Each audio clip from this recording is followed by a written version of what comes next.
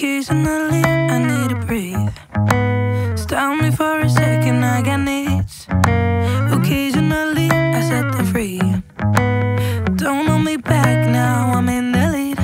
This part, so cold life. Hey guys, so today is part 2 of my first lot of fall autumn crafts on a budget. These are really beautiful. I feel like they make a really great transition on from the last video. If you didn't catch it, I'll try and link it up there. If not, catch it in the description bar down below. So I am doing a beautiful ginormous candle, which is giving me so many cozy vibes.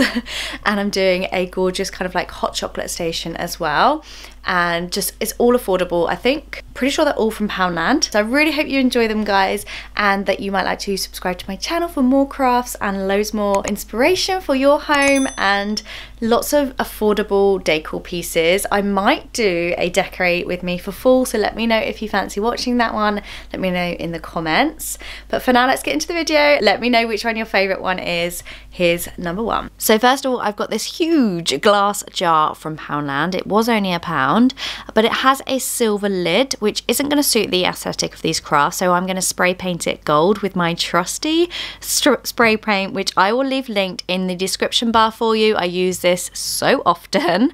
And then I'm going to paint the bottom of it because I thought that it may well kind of like colour it from within a little bit whilst it's burning, but we will see how that goes. So I'm going to paint the bottom of it while the spray paint is drying on the lid, and then once that's all dried off as well, I'm going to start with filling it with this beautiful soy wax. So it's chemical free, really natural, and from Amazon as well, so I can leave that linked. It's a huge pot of it, and I'm going to take some of my candle wicks, which I've stuck on with some candle wax to the bottom, and then I'm going to just roll it up at the top and keep it in place with a paintbrush. You could use a pencil or anything like that. Then fill up some water into a pan and fill the soy wax flakes into the pot. Now this really doesn't take very long to melt because they're flakes rather than pellets. However, if you wanted to, you could melt your wax in a pot and then pour it into the jar. I just wanted to do it this way because I wasn't sure if I wanted to ruin one of my pans with wax and potentially ruin it. I didn't know if it would, so I just did it like this, and it worked out really well. I did have to keep topping up the water though, and this is when I'm realising my mistake of painting the bottom. Don't do that. If you're going to do the painted, it still works if you're going to pour it in, but not if you're going to melt it this way. Next, I'm going to add in some of my essential oil. I've gone with orange because I think that's a really festive smell, and it's a really nice smell as well. As you can see, it's all melted here, and I'm just going to wait for it to set, and here we go. As you can see, it's set, it's gone opaque back to its original colour, and I love the gold lid with this. As you can see, it needs a bit of a clean out there, but I'll do that later. But I want to make this really pretty, so I'm going to forage some things from outside on a walk. I've got a pheasant feather, some acorns, some fir cones, and then some cinnamon sticks, which I have in my craft box, and I'm going to take some Gorilla Glue. I'll link this as well for you if you're interested, and you just mix the two parts together to make a really good strong glue. I'm just going to stick back together the acorns because they came away from this little bit at the bottom, so just a little dab of the glue, and then they will be ready to glue on. So I'm just going to arrange them however I think looks nice. I've also got these fir cones which I spray painted gold as well because I'm basically obsessed with spray painting stuff gold. Someone once said to me on one of my crafts, you know that DIYs aren't just spray painting stuff gold, and I didn't take offense because I thought that was quite funny. But yeah, I do love a bit of gold. So I'm just going to stick all of those on and then let them set, and while they're setting, I'm going to take a piece of bark and then make another little pattern on the side of the candle with my cinnamon sticks, and then the pièce de résistance is going to be the feather. It's so autumnal, I love it. Now I'm going to trim the wick, and I've cleaned off the top, and as you can see, it just looks so fall, festive and autumnal, and I'm just loving it. What do you think, guys? I really like this one. I can't wait to light it. I love a candle. I'm obsessed with candles. Next up, this is literally a 4-second craft. It's so quick. I've got a cup, which is £1 from the pound shop, from Poundland, and a Sharpie, which was from the drawer, so that was free, although they do sell them there.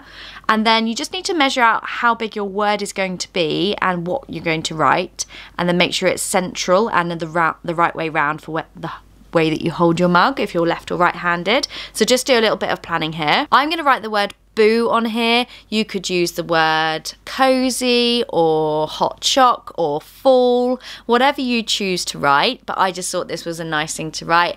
And then I'm going to get my orange chocolate, hot chocolate, and I'm going to make myself a marshmallow topped hot chocolate and show off my new mug. I love it. What do you think? It's so quick. Next up, I'm using this wooden board, which again was £1 from Poundland, from the kitchen range. I really actually like the colour of this, but I'm going to make it a bit different just to go in with the aesthetic of my crafts. I've chosen mossy green. These are sample pots from Homebase. They were just £1, and I'm just going to paint that over and let it dry, and then I'll do probably another coat. I don't think it's going to need 2 coats.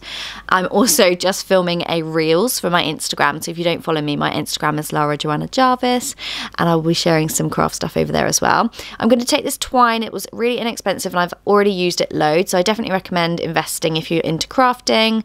I'm just going to add a little bit of extra to this board just to make it a little bit more intricate and detailed. So I'm just simply tying it around. I tied a little knot in the top bit, and then I'll just tie it all the way around, and then when it comes to the end, I'm just going to kind of like tuck it under. It's a little bit hard to see with the angle, but as you can see, the colours go really nicely. You could do this any colour that you like, but I just thought this is quite contrasting to what the other things are that I have, and it looks really nice.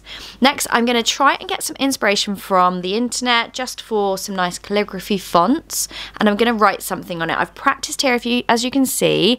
Not good at calligraphy, but you don't need to be either, so don't worry. First, I'm going to just pencil on the words, just in case I get it drastically wrong. Just means I can copy this.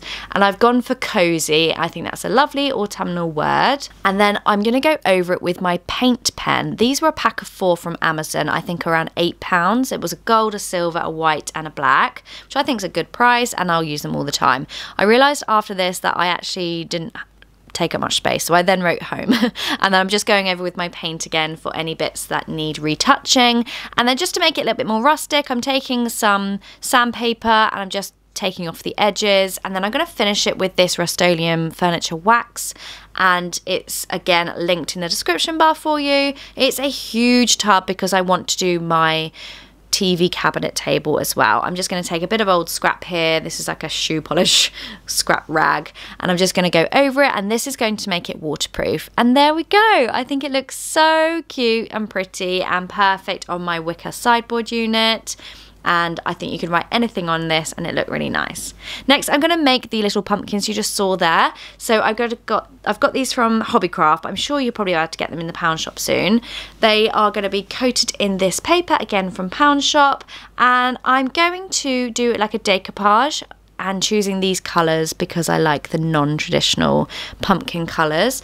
All you need to do is just take lots of strips and get some PVA glue and then simply just coat it on the top. I'm sure you know how to decoupage, but you can just make a really nice pattern with these. And in fact, my children then got involved. They wanted to do it as well. So I'm just going to speed this up for you quickly.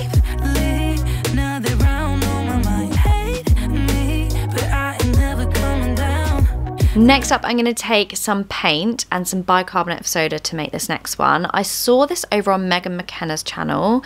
She is a DIY queen. I love her crafting videos. All it is to make a bit of a texture. So you're going to use some bicarb of soda and mix in any paint that you like. I've chosen this colour. It's a really pretty kind of light terracotta colour. And then you just mix it up. It goes really thick, so make sure you got the right consistency. And then just paint it on. But it gives a really nice kind of stone effect almost, and nice and textured. So I'm just painting those on, and then I don't actually think this needs a second coat. I'm going to feature a little bit of a gold finish to this. So I'm just going to spray some of this into the lid and then take a paintbrush and paint on some feature lines and on the stalk part as well, just to bring it up a level and give it a bit more pizzazz. I've been dancing on my own. so bravely.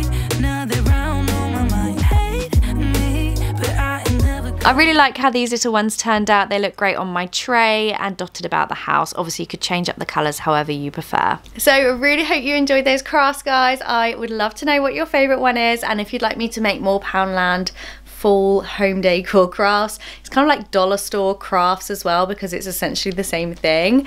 Do subscribe to my channel if you enjoyed my content. I'd love to have you here as part of this community, and I will see you guys in my next one. Lots of love.